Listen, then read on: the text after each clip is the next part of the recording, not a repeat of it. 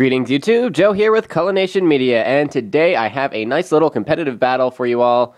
I've been thinking about doing this for a long time, and I figured why not? It should be a lot of fun, and I love competitive battles. They're just awesome. But anyway, I'll be putting a couple of these up every week just for kicks, and this is actually recorded off of Pokemon Showdown, and I will leave a link in the description for you, but yeah, let's get started here.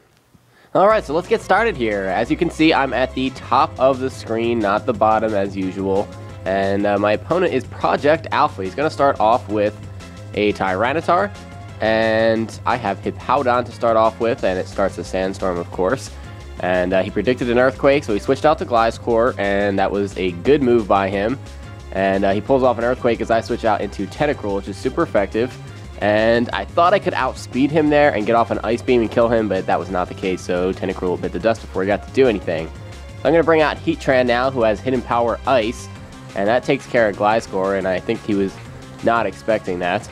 But he goes into Starmie here, his McFly, so I'm going to switch back and go into Ferrothorn expecting a Water move, and he goes for Surf and crits me, but it only gets me down to about 70%. And then after the leftovers, it's really not that much.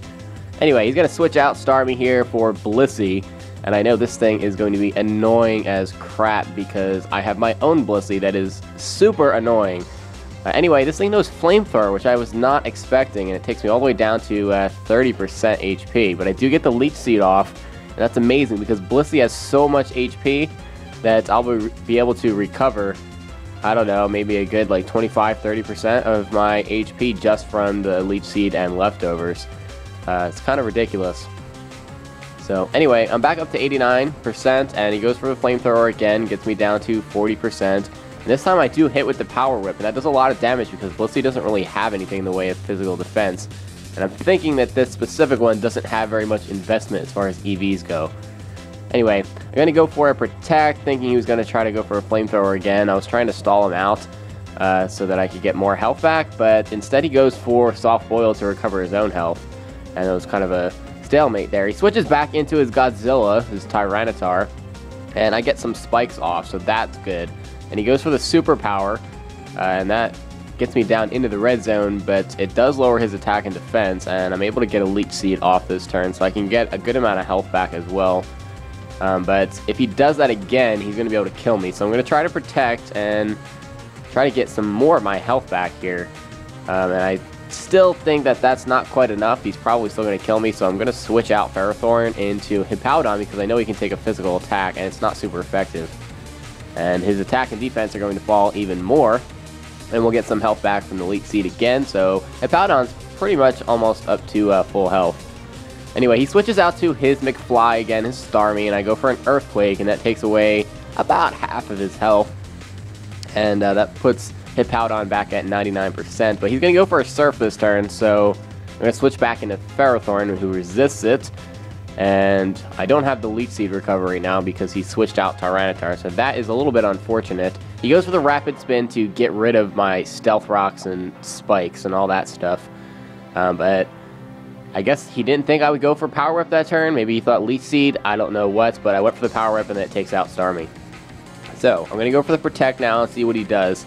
And he does go for the Superpower again, so I don't know that my Ferrothorn is going to be able to stand up to this Tyranitar, so I need to switch him out again or he's going to die. So I'll switch back into Hippowdon to absorb the hit and also get his attack and defense lowered. And now I'm looking at his team, and he doesn't have anything that can resist Earthquake. That's good news for me, so I can safely pull that off. And he does switch into his Lobster, which is Scizor, and that does an okay amount of damage. I get Stealth Rocks off again because Scizor went for a Pursuit, and he goes for it again. I think he's just trying to predict that I'm going to switch out to Heatran or Salamence maybe, but he does it twice, and it does almost no damage, and I didn't switch, so I don't know. Anyway, I went for the Roar when he brought out his Lucario there, and that drags Blissey back out into the battle, and I know this thing only has Flamethrower as an attack because it has Toxic, Flamethrower, Soft Boiled, and, well, I think I'm just missing an attack, but I don't think it's an attack move. I guess we'll have to see.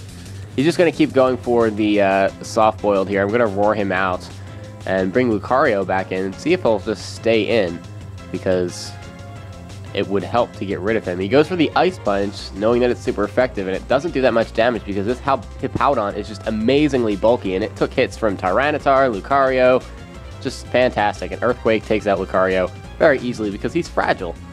Anyway, Godzilla comes back out here, and he goes for the Crunch, and it leaves Hippowdon with 1%, and that means he can get off an Earthquake, and Tyranitar goes down, and unfortunately, Hippowdon's going to go down to Poison, but he just did an amazing job in this battle. So I'm going to go into my Heatran, and he'll go into his Scizor, and that was a good guess for me.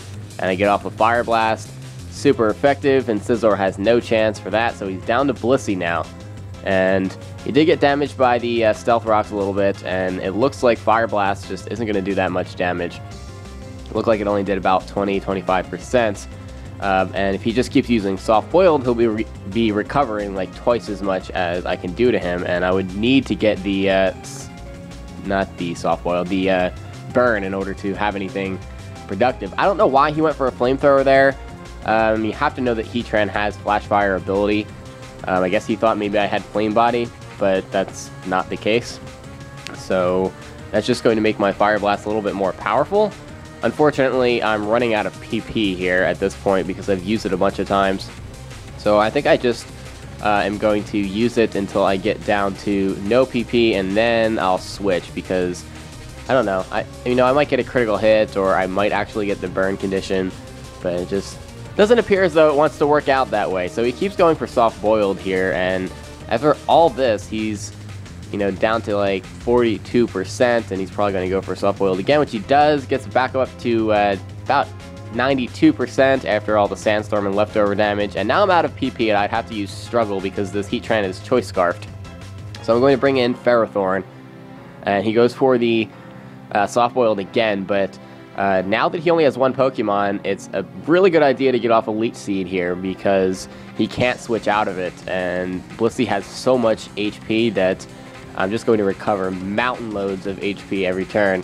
Ferrothorn did get burned by the Flamethrower, and he's going to be taken out by this one, but the Leech Seed is still going to be effective, so I'm in good shape here, even though I lost a couple of Pokemon. So I'm going to bring out Salamence, and I think Salamence can finish this. He's not immune, but resistant to Flamethrower as long as they don't get burned. He's probably going to try to Toxic me, but I have a Lumberry, so I get a free turn. And he does go for the Toxic, and I went for the Dragon Dance to try to up my attack. I'm going to go for another one, just because I have a free turn, and he's going to go for Toxic again, but this time he's going to miss, and it doesn't really matter at this point because Blissey's defenses are just not equipped to be able to handle a Dragon Claw from a +2 attack Salamence, and Blissey goes down, and that's going to be the end of this battle. So that was a good game. Project Alpha, we'll have to do it again sometime. That was a lot of fun. It wasn't a particularly amazing competitive battle. We both kind of made some silly mistakes there. But yeah, this is just my first match, so I thought I would show that to you guys and just to kind of get, our feet wet, so to speak. And I'll be posting some better battles as time goes on. But yeah, thank you very much for watching, and stay tuned for the next one. Game on!